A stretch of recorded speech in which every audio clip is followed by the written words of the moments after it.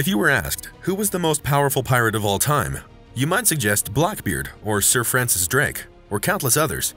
However, the most powerful pirate of all time in terms of number was Zheng Yi Sao, who once drove 5 US Navy schooners away, captured a Portuguese brig, and blockaded a tribute mission from Thailand, all in one day.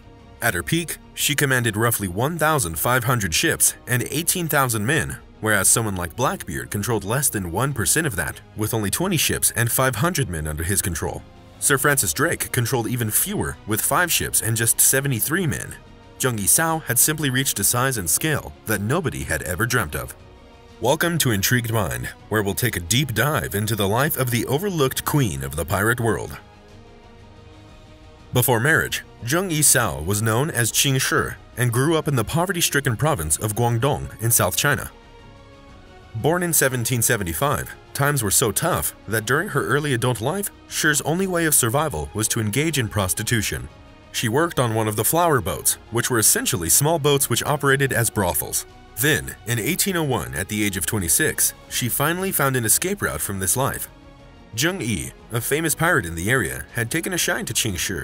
Zheng Yi was a hugely powerful man who came from a long lineage of pirates and had forged strong ties with the Dynasty that ruled South China and Vietnam at the time. His fleet operated from Guangdong and preyed upon merchant ships sailing through the area. It's debated on how exactly their marriage came about, but either Zheng Yi proposed to her in the brothel she was working in or abducted her in a raid. Either way, it was this moment that lifted her out of poverty and transformed her life forever. Ching agreed to marry Zheng Yi, meaning her name was changed to Zheng Yi Sao, meaning the wife of Zheng Yi. She was clearly a woman of ambition, as she would only agree to marry under certain conditions and wasn't content to just perform the role of faithful wife. She requested that she co-run Zheng Yi's famous Red Fleet, and the famous pirate agreed. In their early marriage years, Vietnam had experienced the Tay Son Rebellion, where an army led by 2 brothers had taken over Vietnam and presented a threat to China. The Tay Son brothers hired the pirates as privateers, who would help fight off the Chinese government forces, as well as potential attacks from the Vietnamese forces they had overthrown. The Tay Son brothers would hold Vietnam until 1802, when they were overthrown and the pirates had to flee the Vietnamese coast, thereby losing their safe harbor. The pirates returned to the Cantonese coast, and instead of losing power, actually forged relationships with other pirates around the region. While other pirates worked as privateers on behalf of other governments, this group was now completely independent and now a highly dangerous force on the South China Seas. By 1804, their fleet, known as the Red Fleet, consisted of 400 local ships called junks and 70,000 men. The fleet was led by their red-colored ship, with the other ships divided into subgroups of black, white, blue, yellow, and green fleets. The operations had grown to the extent that they owned all of the pirate fleets on the China coast, stretching from the Vietnam border in the west to Taiwan in the east. Larry Fane, who has written a novel based upon Zheng Yi Sao, said, at a certain point, she was literally the brains behind the operation. Their marriage did not go swimmingly though, and it was rumored that Zheng Yi had a secret affection for a much younger man, a Tonkin fisherman named Chung Pao. To keep close to Chung Pao, Zheng made him his adopted son. Chung Pao went on to become a highly respected member of the fleet. It was quite common for captains, and especially pirates, to take a young boy under their wing who showed promise. A quite disturbing aspect of this relationship was that the captain would also be intimate with this young boy. In 1807, Zheng Yi drowned and passed away. It was disputed whether it was accidental or if he was murdered by rival pirates. Other accounts suggest that Zheng Yi Sao killed him herself. The latter theory, however, does not make much sense. Zheng Yi Sao was now a widow and therefore in danger of losing her entire fleet. She could have left the pirate life there and then, but her desire for power remained.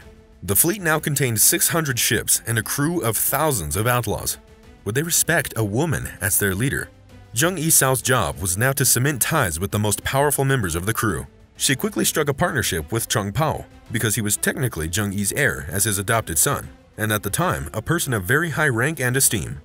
In a strange twist of events, the very two who competed for the affection of Zheng Yi became lovers themselves and were soon married. Therefore, they adopted a new structure to control the Red Fleet. In the same way as before, Zheng Yi Sao would run things behind the scenes, and Chung Pao would be the spokesperson to the group.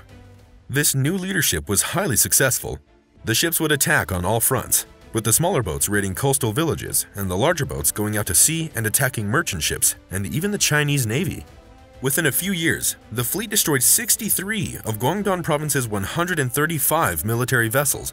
The Chinese commanders in charge of apprehending her spent most of their time on shore and often avoided battle at sea.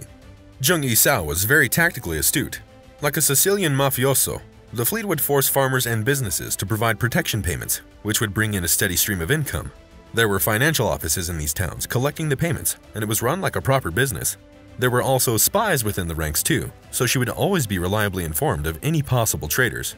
Speaking about this period, Larry Fane said, "By the time these pirates came along, the government had pretty much given up, and that's another reason why they were so successful, and they kind of filled a vacuum because around this time, the emperor essentially didn't care." With the pirates extracting money from people through protection orders and passes, they didn't need to raid, terrorize, and kidnap other people, and being the de facto ruling force, ironically, brought peace to the area.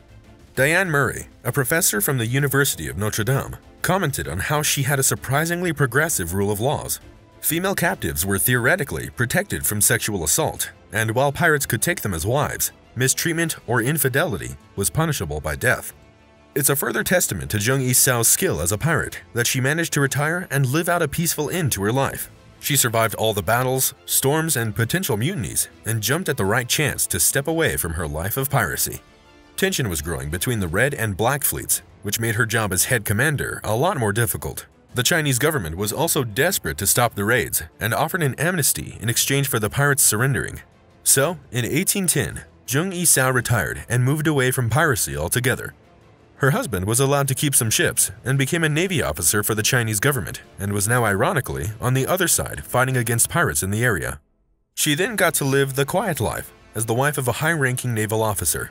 He then died in 1822 and Zheng Yi Sao went on to run her own gambling business. At the age of 69, she passed away, which is a ripe old age for a famous pirate. Like Blackbeard and other famous pirates, there are some aspects of this story that are historical and some that are of legend. Historians believe that a lot of the romanticized tales came from the Portuguese or British who visited, and the Chinese simply don't glorify pirates in the same way as Westerners do. The only Chinese sources are from court documents that were written down, so we don't really have the Chinese view of these powerful pirates. Whatever the full story is, she was a truly fascinating woman who certainly left her mark on the world. For more videos on the most amazing, interesting topics and forgotten parts of our history, be sure to subscribe to the Intrigued Mind channel. Like the video and leave your suggestions in the comments below.